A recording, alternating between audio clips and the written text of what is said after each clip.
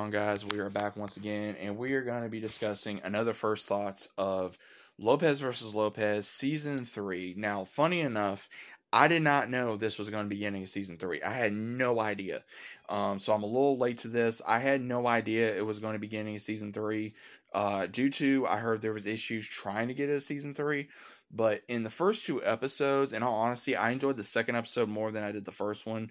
The first episode was more of Mayan and now her fiance wanting to plan the wedding, and of course George and her mom are wanting to be very involved, and they're not wanting to have a certain wedding. They're wanting to do it their way, and things get all crazy and jumbled. And then the second episode is where it was a Halloween episode slash Cinco de Mayo, where they were celebrating, and Chance was not wanting to do the things that they were wanting to do, and then also George was seeing his deceased grandmother and also other relatives, and to show that he's a different person, that he's trying to change from going to AA, not drinking and not doing this, and working and trying to do better and be a part of his daughter's life and be a part of his grandson's life. Was a really funny episode, especially the way he was coming about. He was coming across too strong, but it was still very funny. And then seeing the whole thing with his dead relative, especially when he played his grandmother, which she played his grandmother in the original series. That was George Lopez played as Benny's mother. So I thought that was very funny, because it took me a while to realize that that was the same actress. But overall, I'm still enjoying Lopez versus Lopez. There's times where it does get a little bit corny, but I'll overlook it because I love George Lopez. I think he's a great comedian, great character, or great actor. Let me phrase that. Great actor, great comedian.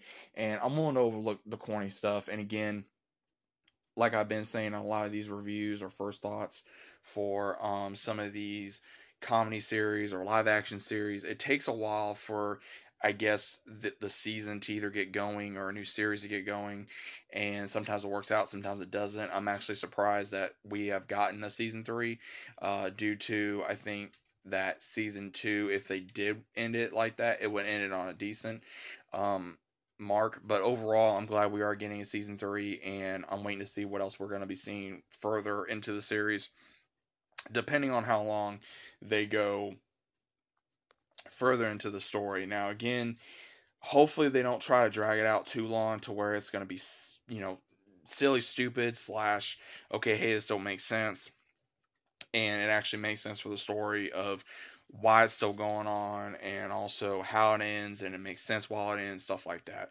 So, but overall, I'm enjoying the series, and I'm glad to see it back, and I'm glad that the actors and the actresses are still getting paid for their dues and being able to have fun and being able to bring us this entertainment. But what do you guys think about this? Let me know down in the comments.